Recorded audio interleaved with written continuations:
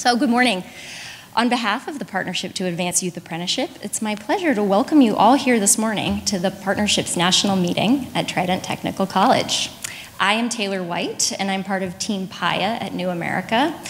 By now, you're probably familiar with the acronym that's been in your inboxes for the last 6 weeks, but for anyone who hasn't yet deciphered it, PAYA is the Partnership to Advance Youth Apprenticeship. And for those of you who have mastered the acronym, but aren't familiar with New America, we are a civic enterprise with core expertise in research, reporting, and analysis across a wide range of disciplines, including both education and workforce development, which brings us here today. As an organization, we deploy this expertise to confront the challenges caused by rapid technological and social change. And, driven by the goal of American renewal, we work diligently to help communities seize the opportunities those changes create. We believe youth apprenticeship is a strategy for doing exactly that. By connecting the learning needs of students with the talent needs of industry, youth apprenticeship can be a strategy for building a more inclusive economy. This belief is at the heart of PAYA, and I suspect it's what has motivated many of you to join us here in Charleston this morning. We're glad you're here. Though New America leads PAYA, we rely on the support, expertise, and collaboration of many partner organizations to fuel our activity. We would not be here today were it not for the support of our funders, the Annie E. Casey Foundation, the Balmer Group, Bloomberg Philanthropies, JP Morgan Chase & Co., the Joyce Foundation, and the Siemens Foundation, who jointly support the work of PAYA. I'd like to quickly recognize these folks. We've got many of their staff in the room, and to thank you for your support and your continued engagement.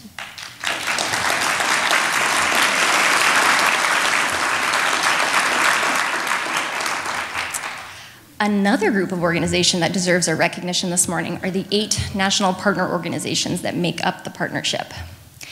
Each of these organizations contributes unique expertise and experience to the partnership. Many of you may already be part of the networks that they run, working in cooperation with their staff to improve workforce and education outcomes in your communities. If you are, you're already well aware of the value they bring to this work. And if you are not familiar with these organizations, I promise you will have a chance to meet their staff during tomorrow's breakout sessions, if not before. To our partners from Advanced CTE, CareerWise Colorado, the Charleston Regional Youth Apprenticeship Program, Education Strategy Group, JFF, the National Alliance for Partnerships and Equity, the National Fund for Workforce Solution, and the National Governors Association, thank you, both for your collaboration and for your ongoing engagement in all things PAYA. I would be remiss if I did not give a very special thanks to the staff from Trident Tech, who in addition to operating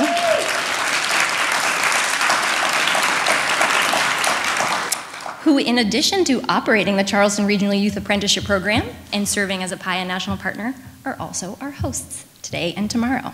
Thank you for having us. So now you have a sense of who we are. It's a big P in partnership. There's a lot of us. That's everybody and everyone who's behind that big capital P. But I'd like to take a moment to help those of you who we've not yet met or worked closely with understand the mission of the partnership and why it is we've brought you here today. PAYA is a multi-partner, multi-year initiative to support efforts in states and cities to expand access to high-quality apprenticeship opportunities for high school-age youth. We believe youth apprenticeship can transform how the nation's education system prepares young people for careers and launches them successfully into adulthood. And we understand that for the field of youth apprenticeship to meet its transformational potential, we must strive for growth that is deliberate, purposeful, and driven by a common understanding not just of what youth apprenticeship is, but also how it works, under what conditions, where, and for whom. With that in mind, PAYA has 3 key objectives that guide our work. As a partnership, we strive to improve public understanding and awareness of the potential of youth apprenticeship. We generate and share better information about what it takes to build, sustain, and scale high-quality youth apprenticeship programs and the important partnerships that undergird them.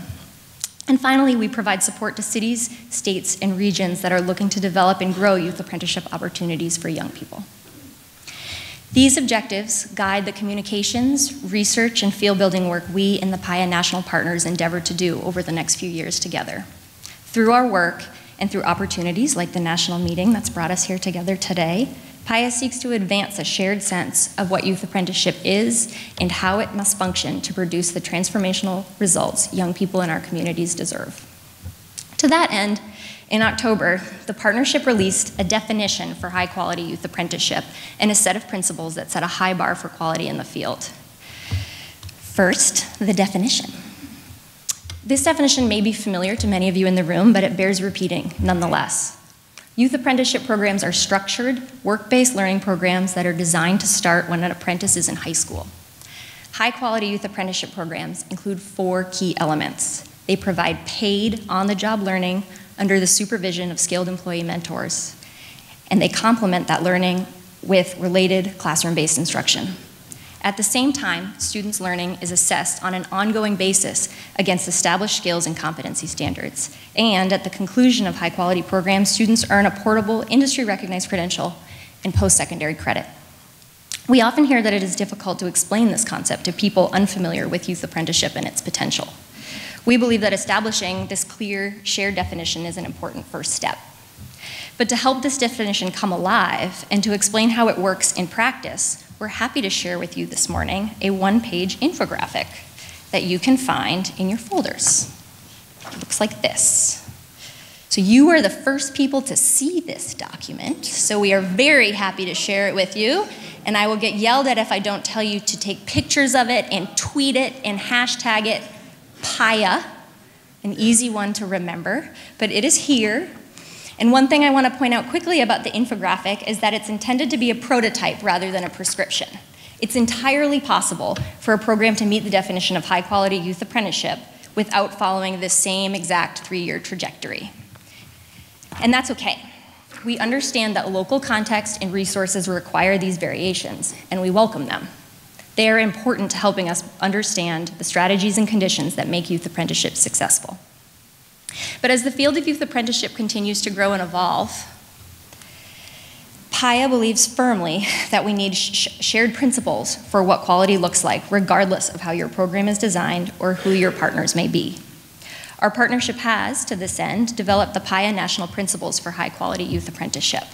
You can also find these in your folder, and they are in this 4-page thing. It's green on the front. They're in the middle.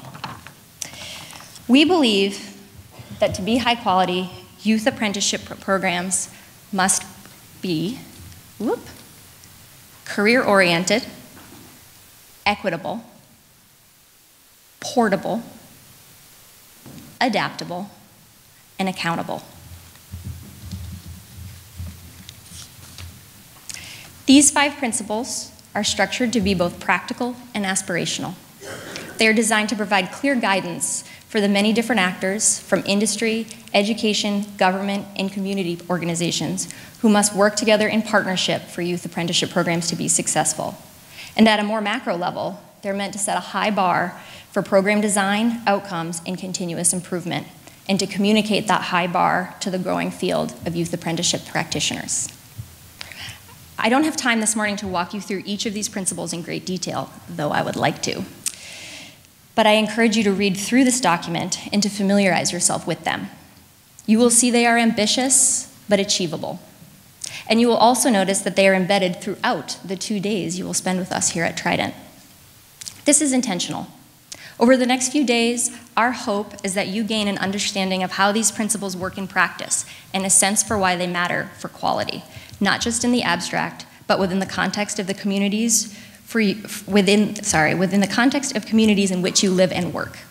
Our agenda is jam-packed with opportunities for you to learn from practitioners whose work is shaped by these principles, and to troubleshoot and brainstorm with people from around the country who are tackling similar challenges within each of these 5 domains.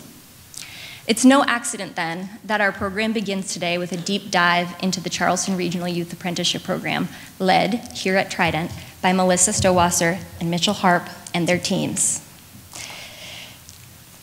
Since it launched with 13 apprentices in 2014, the Charleston Regional Youth Apprenticeship Program has experienced tremendous growth And along the way, the team at Trident has learned a lot about what it takes not only to build a program, but to serve as a coordinating intermediary for a growing partnership of partners.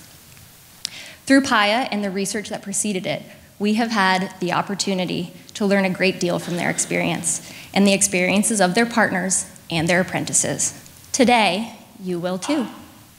Among the many things Melissa, Mitch, and their staff have taught us about building and leading high-quality youth apprenticeship partnership is the importance of leadership, a key feature you'll find embedded in the accountability principle.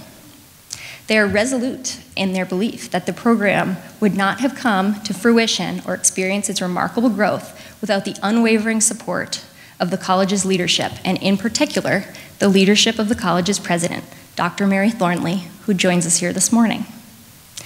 Dr. Thornley has been president of Trident Technical College since 1991, but she has been a consistent presence on campus since the early 1970s, when she joined the college as an English and speech teacher.